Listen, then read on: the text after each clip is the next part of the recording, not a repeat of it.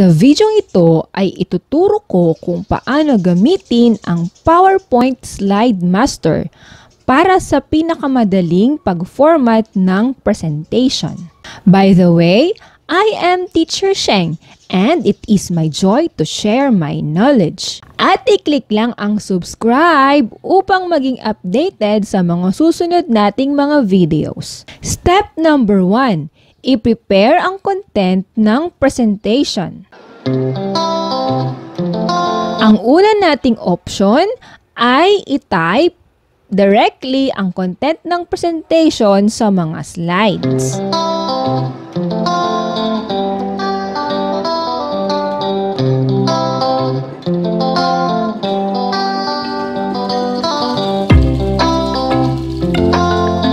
Ang pangalawang option ay i-convert ang content ng Microsoft Word sa PowerPoint. Mapapanood sa Power Tips number 1 ang pag-convert ng Microsoft Word to PowerPoint.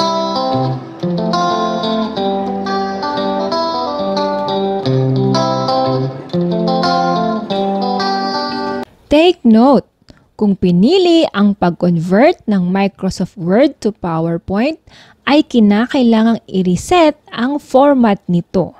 Upang ma-reset ang format ng mga slides, ay i-select lang ang mga ito at i-click ang Reset tool na makikita sa Slides group ng Home tab. Ngayon ay makikita natin sa ating example na naka-default na ang format ng ating mga slides. Ito ang kinakailangan upang sa ganon ay mai-apply natin ang Slide Master.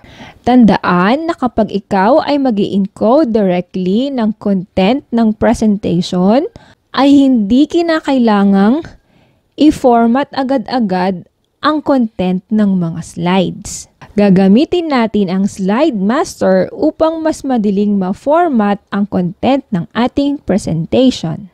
Step number 2. Kapag ready na ang content ng ating presentation, ay pwede tayong pumili ng design para sa ating mga slides. I-click lang ang Design tab at pumili ng isang theme na pwede nating mai-apply sa ating presentation.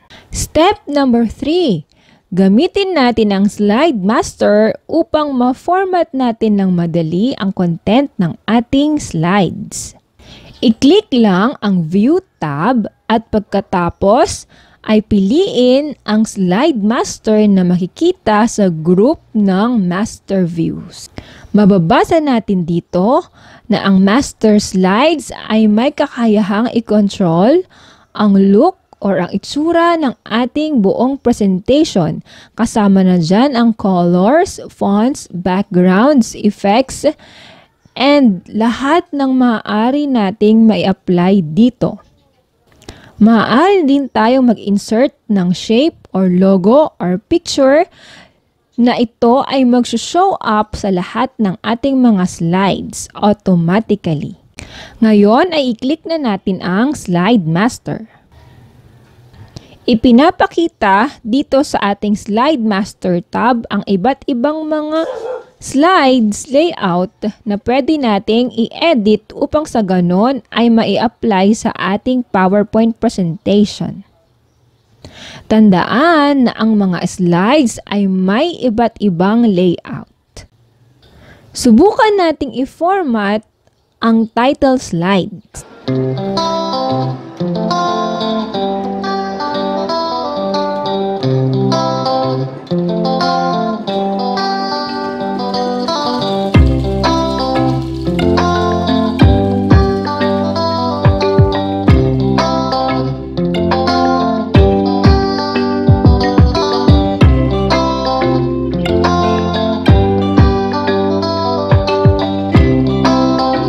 Narito ang format na ginawa natin sa title slide. Ngayon ay i-close natin ang ating Slide Master upang tingnan ang itsura ng ating slide sa normal view. I-set natin sa title slide ang ating first slide na naglalaman ng title ng ating presentation.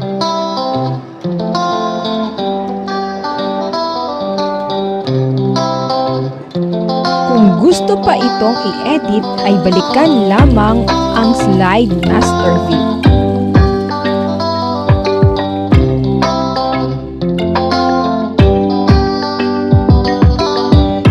Subukan nating magdagdag ng additional na title slide after the last slide. Makikita natin na hindi na kinakailangang mag-format sa panibagong slide dahil ito ay naka-base sa title slide na ginawa natin sa ating slide master.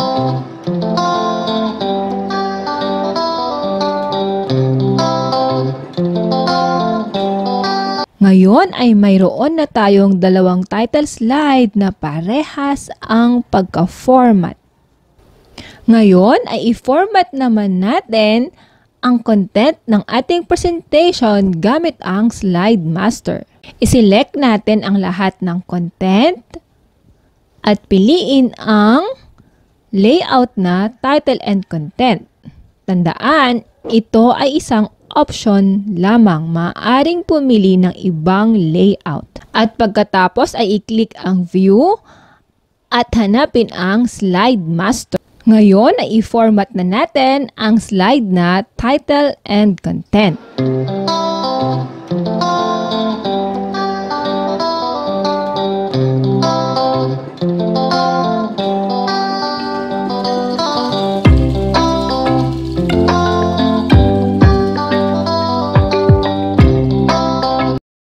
At makikita natin na ang format na isinet natin sa slide master gamit ang layout na text and content ay nai-apply na sa normal view ng ating presentation. Balikan natin ang ating slide master at magdagdag tayo ng picture background sa content ng ating presentation. Piliin natin ang layout, i-right click, at i-click ang format background.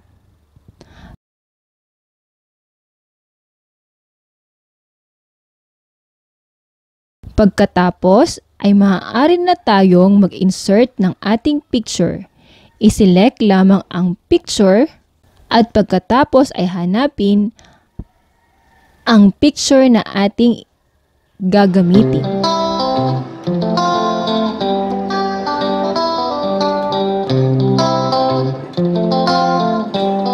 Gamit ang slide master ay mapapadali ang pag-format ng content ng ating presentation at ang mga slides na may parehas na layout ay magkakaroon ng parehas din na formatting. Ito na ang output ng ating presentation.